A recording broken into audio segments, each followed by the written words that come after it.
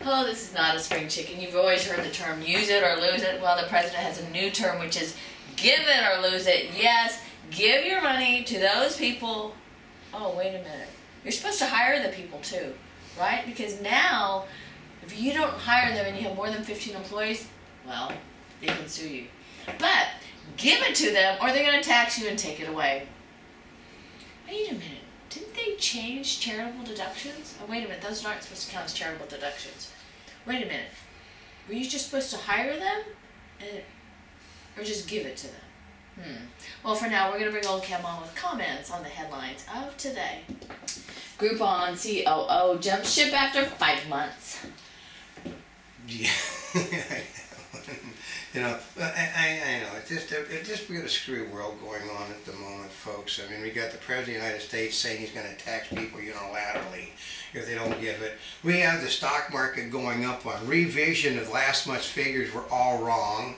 Unemployment is going up again, and Europe is basically, France is in such big monetary problem, they're laying off 30,000 union workers, and they're going to have to put a new tax on businesses. If you're going to come to France, you're going to pay for the privilege of coming to France. Don't they already?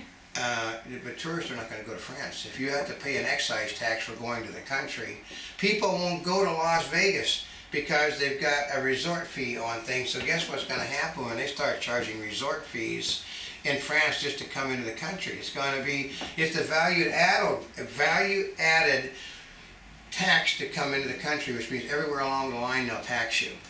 Ew. You're going to come where, well, I'm going to get taxed at the airport, I'm going to get taxed by the But you already can get that rebated as a bit. Here's part of it. As a tourist, you could get the VATs rebated to you. Or not anymore. That isn't going to, they're going to stop that. The countries are broke because they're supplying those bankrupt countries with money. Oh, you mean like Greece? Yeah. Greece's austerity program, which is raising, they're going to raise taxes by 20% on anybody coming to Greece to do business, our tourists coming into the country. They're a tourist country and they're going to raise the 20%. You're going to pay 20% more value-added tax to come into our country to see our relics, which means nobody will come. And Icon drops push to unseat the Clorox board. Well, yeah, he said it's just, he said the company's going down, which is funny, how the heck does Clorox go down the drain? Everybody uses it. I know, I don't understand that. But they said they had a $66 billion offer to take over the company to get it out of its financial problems. $66 billion, and the board of directors turned it down, and the stockholders wouldn't go along with it because they didn't think it was enough money. The company is in danger of bankruptcy and thought the $66 billion wasn't enough money. You know, did somebody have a screw loose? It's got to do with the fact that all of those things that Bill O'Reilly hates and that the President of the United States wants to tax to death, which are the hedge funds and all those things, which represents your grandmother, your grandfather, all the unions, got together and decided, well, you know, we know how it is. You people have got lots of money. We want some of it. Well, no, 66 was an overbid according to Wall Street by a considerable amount. And B of A sued by shareholder over $10 billion AIG loss. Yeah, the problem is that they were invested in AIG also. And okay, the problem comes is that these businesses didn't lose the money voluntarily. They lost it because of government mandates, folks. You're not going to win in litigation. Okay, Obama wants the banks destroyed in this nation. He's out of his way to see they get destroyed. And they will admit that these are Obama supporters that are suing Bank of America to put the nail in the coffin. And Amanda Knox, a promiscuous she-devil, appeal court told. This is one of the things I don't understand. They know the judges do not like those prosecutors. The prosecutors have already been charged with criminal misconduct about evidence. They said all the evidence they provided was fabricated. And Are you serious? And yeah, they fabricated the evidence, and yet they're demanding life imprisonment on no evidence now. I know. We were talking about a screw loose. The best they could do with fabricated evidence was 26 years in a prison. Now with no evidence, they want life imprisonment. How in the world do they get that justification? Because they're all going to go to jail, and they're trying to make certain that she pays for what they said. What they're going to do, they think the judge is going to give her time served and throw her out of the country.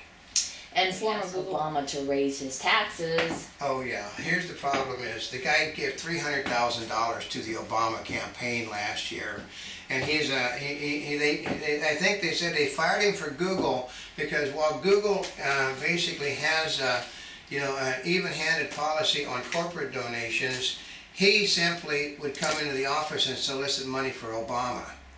Oh, really? So they fired him for being a representative of the Obama campaign committee and not a representative of Google. Well, so they have distanced them. They've told everybody now. They got tired of the guy coming in and leading Obama campaign rallies. That'll get you fired from work. Well, yeah, they said it was directly forbidden by Google bylaws for employees to do that on the company premises. Well, he's probably doing it at company time, too. He was on company time, everything, so they fired him. And then he said that they also, one of the people said they'd heard that it was a rehearsed response, that he had been planted in the audience to say that I'm an ex-executive at Google and such, and I think that we're not taxed enough, and I ask you to tax me higher. Well, that sounds like a plan because, see, anybody can pay more taxes if they want to. Well, I'm thinking about putting a page, I got to get it interactive, that we can have for all of the members of the Democratic Party that want to have their taxes raised.